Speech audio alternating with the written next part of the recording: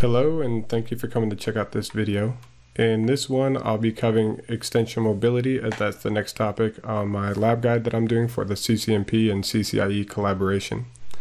If we take a look at the CCIE collaboration exam topics and we scroll down to the bottom, in the domain 7.0 collaboration applications and services, we can go into 7.7e, and then we'll see extension mobility is listed there under mobility features. Furthermore, if we go to the CLACCM exam, which is Cisco Advanced Call Control and Mobility Services, again, if we scroll to the bottom in the domain 6.0 mobility, extension mobility is listed under the configuration section and again under the troubleshooting section for 6.0 mobility. If you take a look at the collaboration core exam, it's not listed there, but that's fine. I'm still going to cover this topic because it's listed under the CCIE as well as CLACCM. What we'll be covering in this video is also in this section of the SRND, which is extension mobility. In the description of the video, I'll be listing the link to the SRND as well as the link to the feature configuration guide, as well as the exam topics for easy reference. Now, the SRND is going to have a lot of great information, and the feature configuration guide is going to cover step by step the configuration. Also, it will have the link, the URL for extension mobility, which if you're going to use this URL, you'll have to change this section to be an IP address of one of the nodes in your lab cluster, whichever one you want to be servicing the phones in terms of extension mobility. Now let's hop back over to the SRND. The SRND is really good at listing things out very well, and it also gives you a quick overview of what extension mobility is, as well as the extension mobility architecture and the flow of how things work. So it shows you that the phone is going to reach out to the Cisco IP phone services service that's going to reply back. Then the phone will start interacting with the Cisco Extension Mobility Application Service, which that will interact with the Cisco Extension Mobility Service, and that will then interact with the database. And I believe that's for authentication when it's interacting with the database. So let's take a look up here at 7. Yeah, it's verifying credentials. But a very important note that I think a lot of people miss is that steps 1 and 2 are skipped if the services provision enterprise parameter is set to internal, because when that's set to internal, the URL for extension mobility is actually going to be a part of the configuration file for the phone. Now, I think in this section, we would actually be getting into extension mobility cross-cluster. I would definitely highly recommend reading this part of the SRND as well as the feature and configuration guide. But I'll be walking through the configuration, and I'll also skip at least one thing that I think people typically miss, and I think that it would be very good for you to know if you're going to take the exams. And we'll go through and see when missing that configuration, what happens. So without any further ado, I'll go ahead and jump in to the configuration. The first thing that we'll do to configure the extension mobility service is we'll go under device settings, and then we want to go to phone services. Once we get into phone services, we want to click on the name. We can give it any name that we want to give it, which I'll just specify EM as short for extension mobility. The service URL, I've already went ahead and put it together. I'm using the link from the document, and instead of using the IP address, I'm actually going to be using my fully qualified domain name. Now, if you're going to use the fully qualified domain name, you will want to make sure that the phones have a DNS server available, and then also that the DNS server has this fully qualified domain name configured as a resolvable address. We're going to leave the service category as XML service, and service type will be left as the default as well. We definitely want to check the box to enable. You may or may not want to check the box for enterprise subscription. I'm not going to check it so that I can, again, show you later on down the road a different configuration that if you leave undone will cause problems, and you want to know about those problems. Enterprise subscription will basically make every device and device profile subscribed to this extension mobility phone service.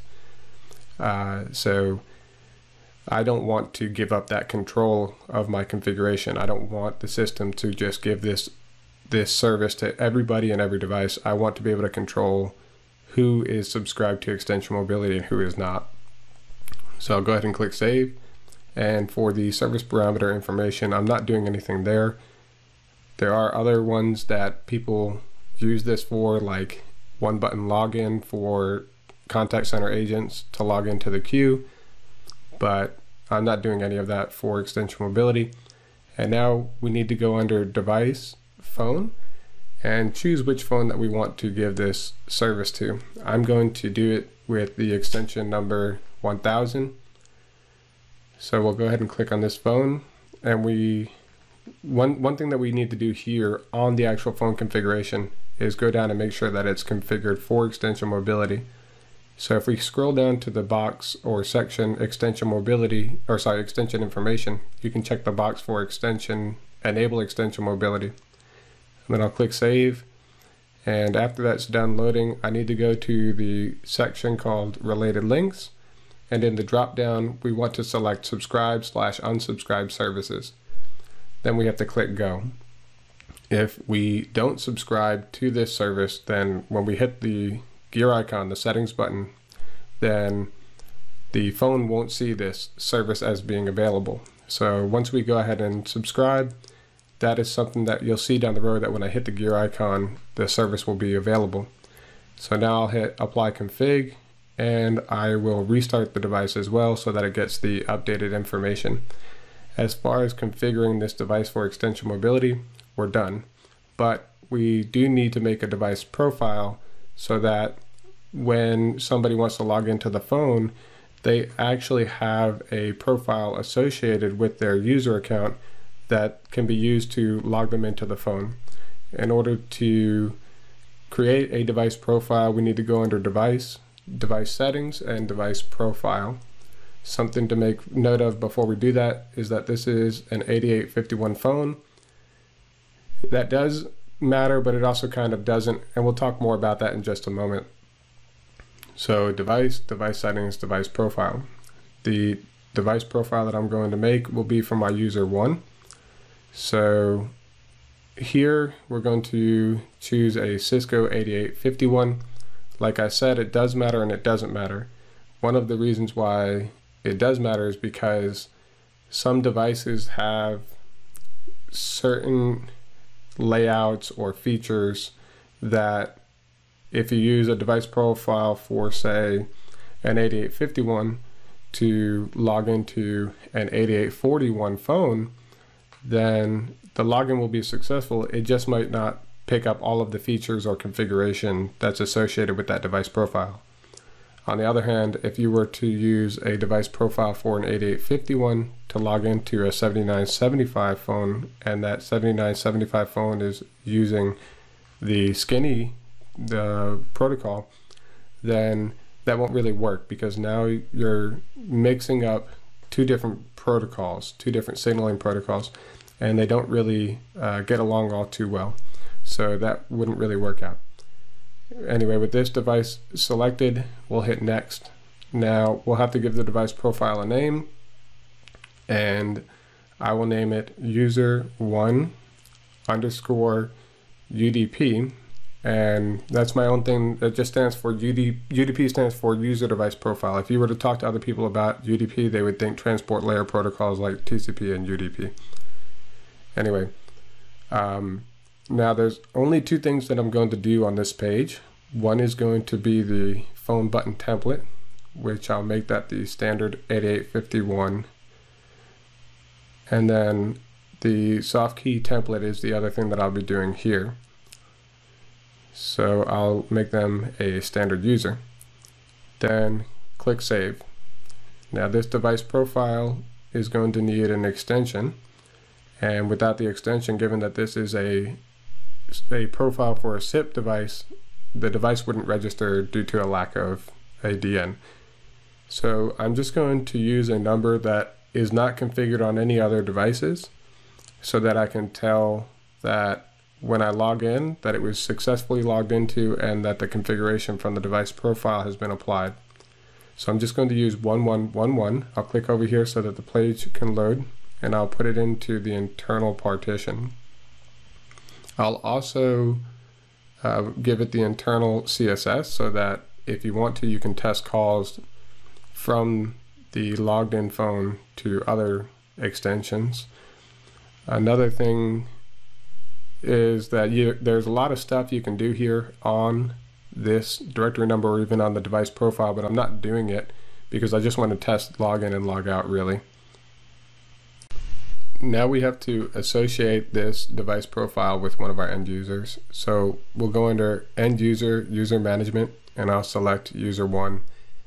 I don't remember the PIN, so I'm going to set it to 134679 because that's something that when I go to the phone to put the PIN in, I can put it in pretty easily. Now we'll go down to the extension mobility section, and where it says available profiles, I'll move that down to be a controlled profile. There's other stuff down here like enable extension mobility cross cluster. We don't need to enable that just to do extension mobility. Extension mobility and EMCC are different things. They're very similar, but they're also very different.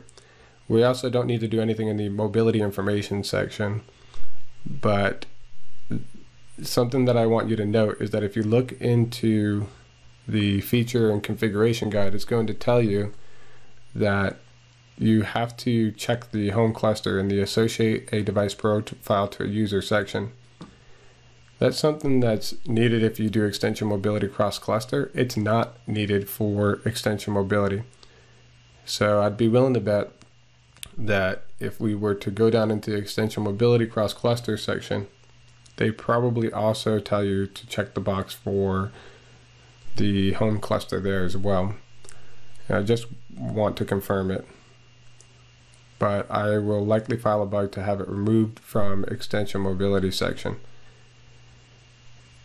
In the extension mobility cross cluster for a user, it doesn't look like they state checking the home box. So what I'd be willing to bet is that whoever added it to the documentation was probably supposed to add it to the extension mobility cross cluster section, and they accidentally probably put it under the extension mobility section instead.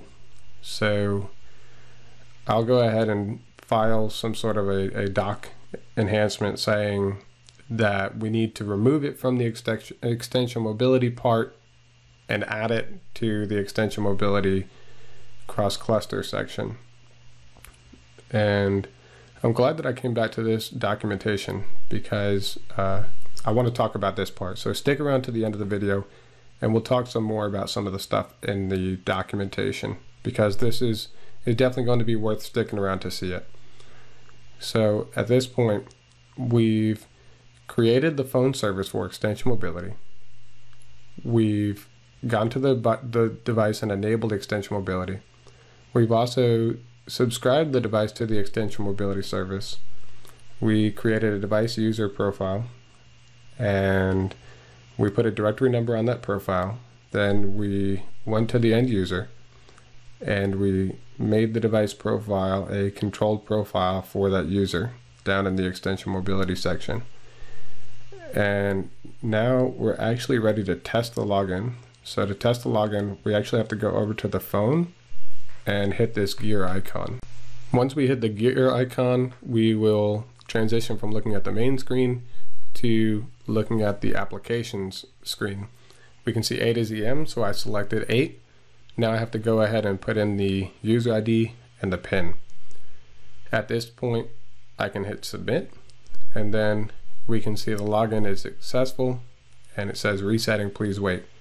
Now I'm going to exit out of this screen and we'll actually go back to the main screen on the phone, and you can see that the directory number is now 1111. that lets us know that the device profiles configuration has been applied to the phone and it's in use now. If we wanted to log out, we again have to hit the gear icon to get to the application screen, but you can see here that there is no option for extension mobility. Let's go ahead and jump back over to the CUCM web interface, and if we go under device, device settings, device profile, and we can select the device profile that we configured earlier.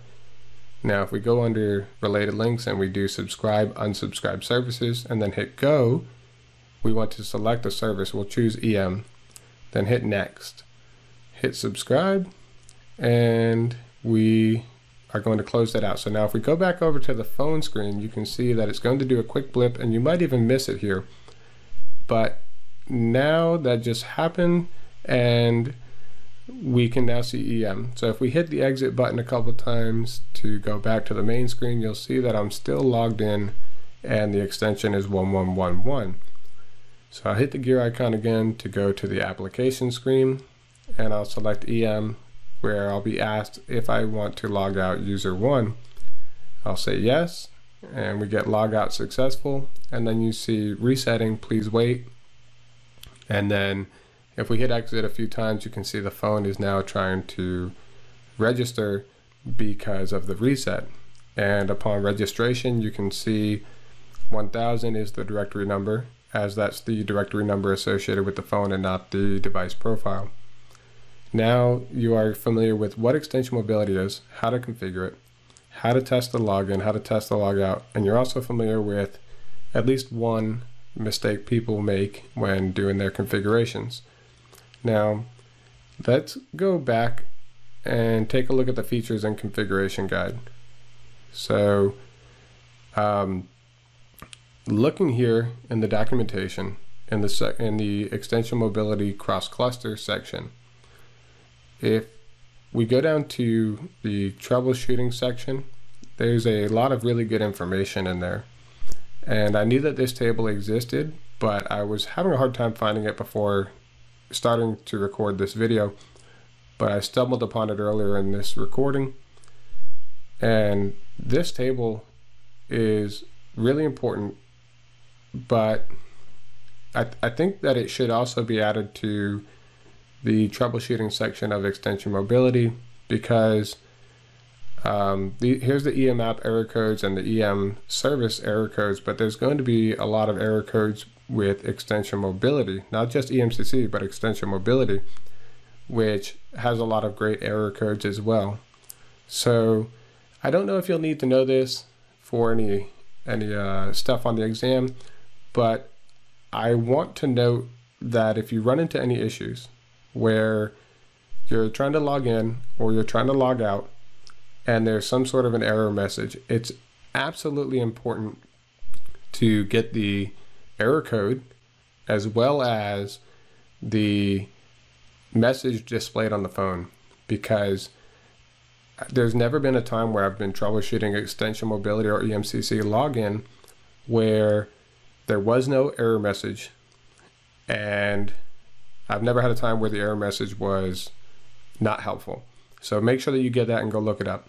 Another mistake people make, if we go back to the device, is on the configuration page of the device, when we scroll down a ways, we have the checkbox here. We did this, enable extension mobility. Many people forget to do this. So you would get a specific error message just for this checkbox not being checked. So make sure that you check the error messages. That's my advice if you're going to be supporting an environment that has extension mobility or extension mobility cross cluster. Always make note of the error code and the phone display, because it will very much so speed up your time to resolution. Going back over to the extension mobility section, I really want to again highlight the importance of reading this documentation, because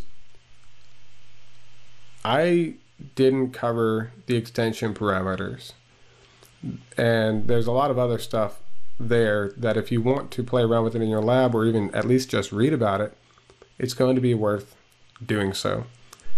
If we go a little further here, we can see the device profile fields for extension mobility. And I only did 2 things on the device profile, but there's a lot of other stuff here that I recommend going and taking a look at. And then also the SRND, again, has a ton of great information. But at this point, I'm kind of just rambling and saying stuff that I've already covered earlier. So at the end of the day, just make sure you go and review these sections of documentation and maybe even do some testing in the lab. I hope there was something of value here, and I'll see you in the next video.